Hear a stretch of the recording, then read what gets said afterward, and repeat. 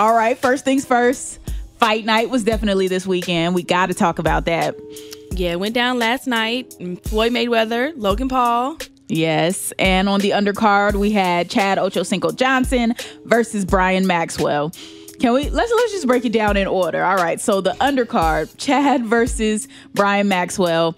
I thought this was one of the highlights of the fight, just because to see Ochocinco, who was a football player, fight an actual fighter. He got knocked down. Okay, yeah, knocked down. There's a difference because he didn't stay down. We gotta highlight that. So, okay. He jumped in the ring with him. Maxwell caught him in the chin. There you go. And Chad definitely hit the mat. But I thought one of the best things about that was what Chad said after the fight, when he was like, my life is just about taking crazy chances and doing crazy stuff and encouraging fans not to be scared to take chances. And he really emphasized that, like, you can't be afraid to fail.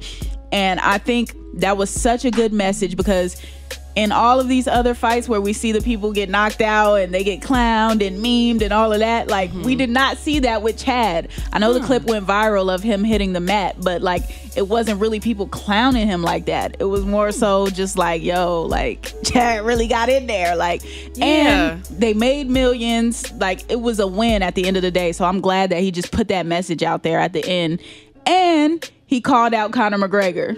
What did he say about him? He said he thinks he's ready for Conor McGregor now. Even though he lost this fight, he thinks he's ready for Conor.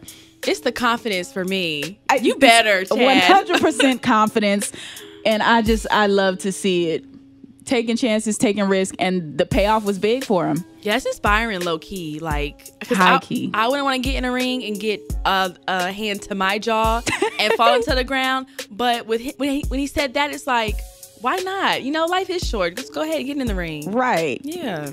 Made millions, went viral, and potentially can have another fight coming down the pipeline. Like, this could be a second career for him now if he wants to. It could be. Now, let's get to the main event. Mayweather versus Logan Paul.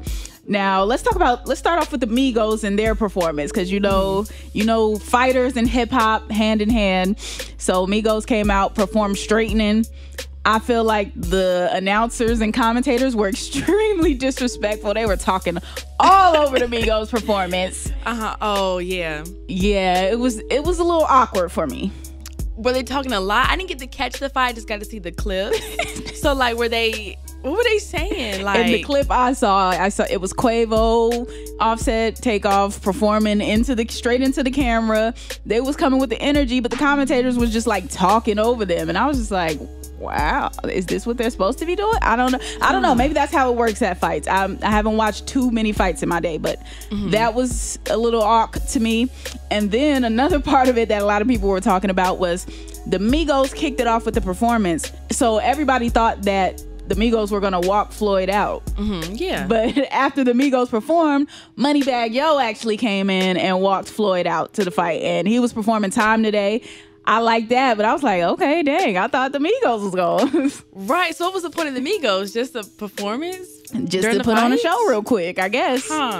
But or maybe Floyd was trying to give both of them the opportunity to shine, so that was cool, but I just thought that part could have been coordinated a little better. I don't know.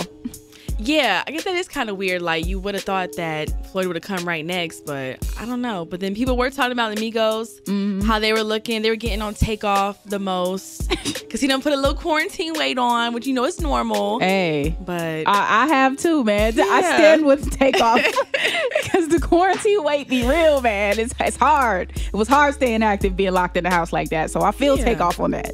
Yeah, they just calling him Takeout, and I say, yo, come on. Why do him like that? Yeah, so that was the performances, and then the actual fight. Of course, Mayweather won, even though they said it's no winner.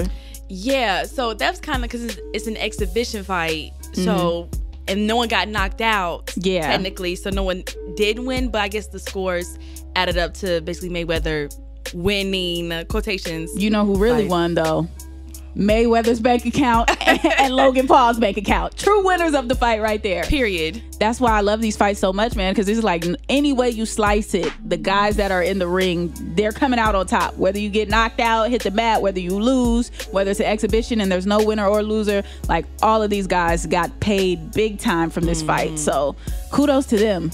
Yeah, it was a good fight night last night. So shout out to everybody that got a check. Yes, and shout out to everybody that was in the audience too, popping out with the fits that they got with their PPP loans. You know, we love to see it. We love it.